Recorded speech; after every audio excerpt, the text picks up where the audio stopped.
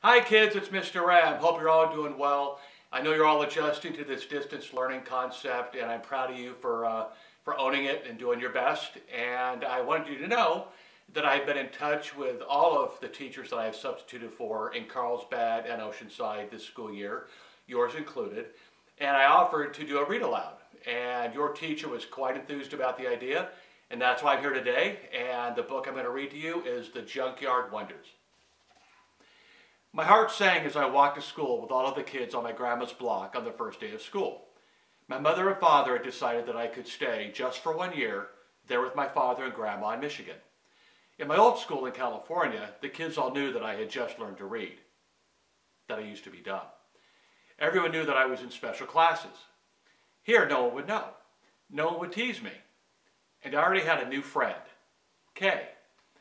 But when I got to the front steps of the school, all the neighborhood kids ran off to their classes.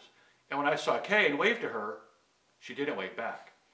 I just stood there not knowing where to go.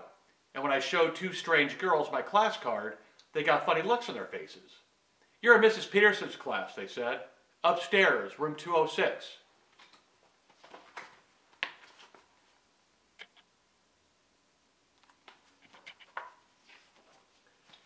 Room 206, I found it. In the classroom, a gawky boy I'd never seen before yelled out, "Hey, the name's Tom." Not spelled T-O-M, but T-H-O-M. "Sit here next to me." He had huge dark-rimmed glasses that magnified his eyes. I sat down and looked around. Everyone seemed really different in one way or another. I couldn't put my finger on it. Suddenly, everyone snapped to attention. Our teacher was standing in the doorway. Short and stout, she seemed a little scary, brusque, but her eyes were friendly. I was sure of that. She walked up to the podium at the front of the room and slammed an enormous dictionary on top of it.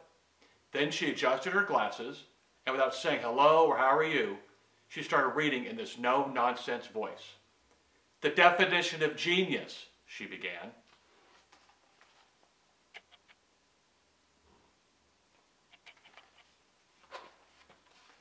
"Genius is neither learned nor acquired. It is knowing without experience. It is risking without fear of failure. It is perception without touch. It is understanding without research. It is certainty without proof. It is ability without practice. It is invention without limitations. It is imagination without boundaries. It is creativity without constraints. It is extraordinary intelligence." Then she took a deep breath and slammed the book shut so hard it sounded like a gunshot. "Welcome to the Junkyard. I am your teacher, Mrs. Peterson." She started walking around the room looking at each of us. "I want you to all write the definition on the blackboard. Post it on your mirrors. Look at it every day.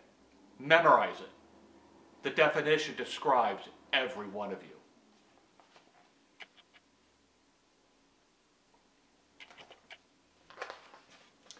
At recess that day, I couldn't wait to ask Tom, "Why is our class called the Junkyard?" Because we are, didn't you notice, all of us are different. You know, odd, like stuff in a junkyard. He turned toward the playground. "See that super tall kid over there? That's Jody Beach. He got some disease that makes him grow too fast. He's my bodyguard. No one picks on me when he's around." He smiled. "Over there, that kid? That's Gibby McDonald. He has Tourette's. There's Stuart Bean. He has diabetes. Me? Well, I have trouble seeing. They call me Sissy Boy because, even so, I love ballet. It's my life. I take ballet too, at least I did in California. I knew there was something about you I liked," Tom said. I felt like I had found a soulmate in Tom, and since he thought Jody was nifty, so did I. But it only helped a little.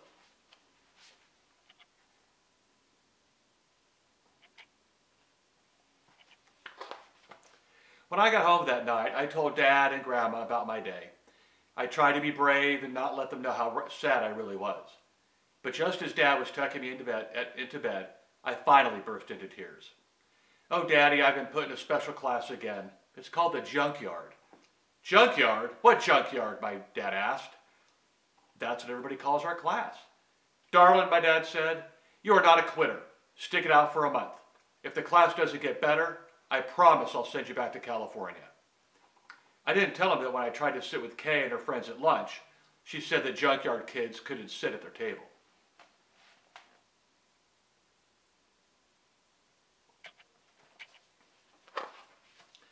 The next day, Mrs. Peterson arrived in class with a basket full of small glass bottles. Today, she said, we're going to determine your tribes. She gave us each a vial. Tip some of the liquid on your wrist. Smell? Some of you smell like lemons, some cinnamon, some almonds. Now, can you smell someone who has the same scent as you? They will be part of your tribe for the year. I sniffed my own wrist. Vanilla. We all strolled around the classroom, sniffing each other's wrists.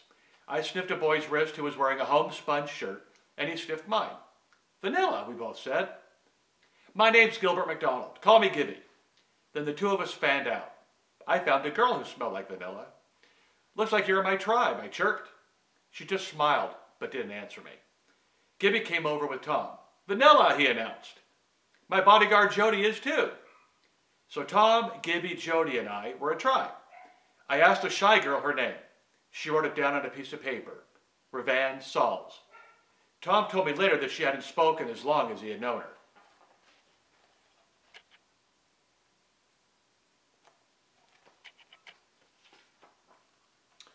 From then on, whenever there was a project to be done, Mrs. Peterson had the tribes work together. Revan never talked, but she was a whiz at math.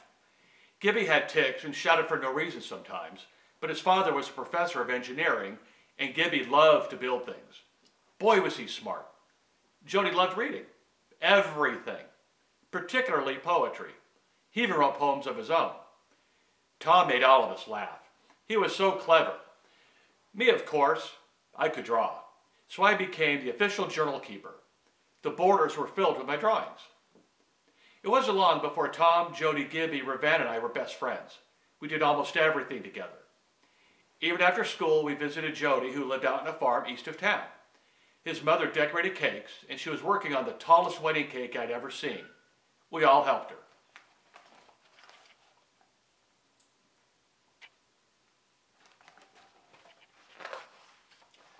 One night, Gibby's dad did set up a telescope in his back field and invited the whole class over to look. We could see Saturn with our naked eyes. But with a telescope, we could see Saturn's rings. We never did go to Revan's house. She lived in a foster home, and I don't think she was too happy there. But her foster mother let her paint beautiful designs on silk from an old World War II parachute, which she brought to school to show us. My dad arranged for the whole class to go to a neighbor's farm and have a hayride that took us way off into the fields.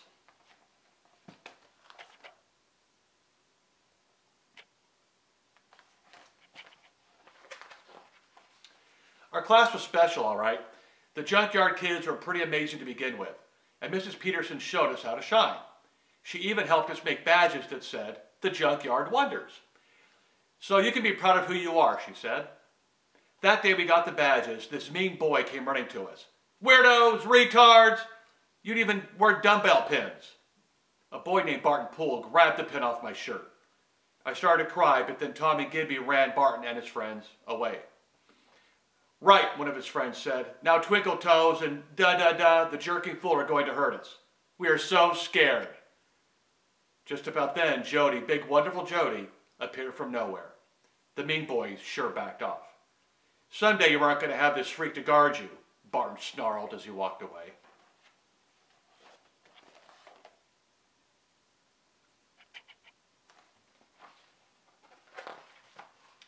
That day, Mrs. Peterson could see that we were badly shaken. Gibby finally spoke up. Mrs. Peterson, he said, we're all Junkyard kids, even though you try to make us feel better about it. We're throwaways, junk, and everyone knows it. Oh, my dear, that's where you're wrong, she said wistfully. Every one of you is my wonder. Don't you realize what a junkyard really is? A place for things that nobody wants, Jody answered. Oh, it is a place full of wondrous possibilities. What some see as bent and broken throwaways are actually amazing things wanting to be made into something new, something unexpected, something surprising. We all looked puzzled. All right, class, get your coats. We're walking to the Melvin Beach Junkyard right now, she exclaimed. All right, we're halfway through. I really enjoyed it. Hope you're all staying safe, being good for your families, and I do miss you guys. I hope to see you before the school year's over. Be good, and I'll see you next week.